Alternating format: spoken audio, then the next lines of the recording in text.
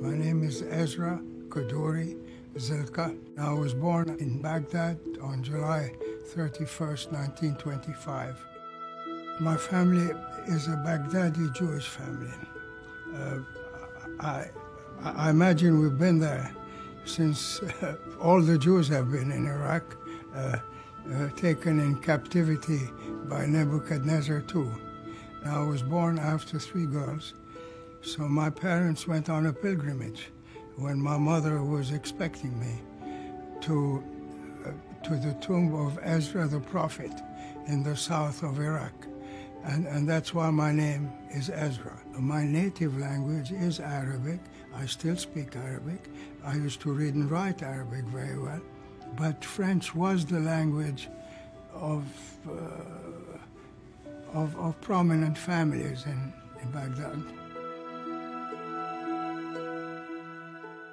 We lived by the sea in Ras Beirut. So in Beirut, I had my French education, where I went to the Lycée Français de Jeunes Filles, which was a girls' school, but there were 2 or 3 other boys. And then in Egypt, I went to the English school. There were all kinds of people, Muslims, Christians, not many Jews, because there weren't that many Jews. From a social standpoint, in Lebanon, Egypt, we never felt a difference. You know, essentially, I am a Jew, but I am an Arab. I feel it very, very strongly. When I'm with my Arab friends, I'm very much at home. My father was the most important banker in the Arab world. He had his banks in Iraq, Syria, Lebanon, and Egypt. He was a man that people trusted, who took their deposits, and who intelligently loaned money to people who needed it. It was simple as that. And if there had been dishonor in any generation, we knew that it would stick with us. We were 2 sisters, 2 brothers, father and mother. My first 9 months here, I spent at a place called the National Hospital for Speech Disorders, because I stutter. And it was during the day. I was there for 9 months. And then I went to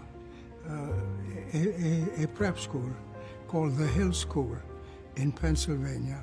I was lucky that during the war, when he was here, he was a very lonely father when he was here, but I used to come back from college every weekend to be with him, play backgammon with him, and hear his stories.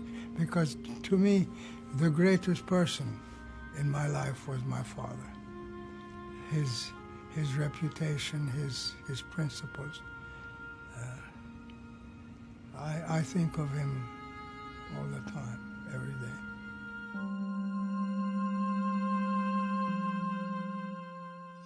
When the war was over, I went back to the Middle East with my family.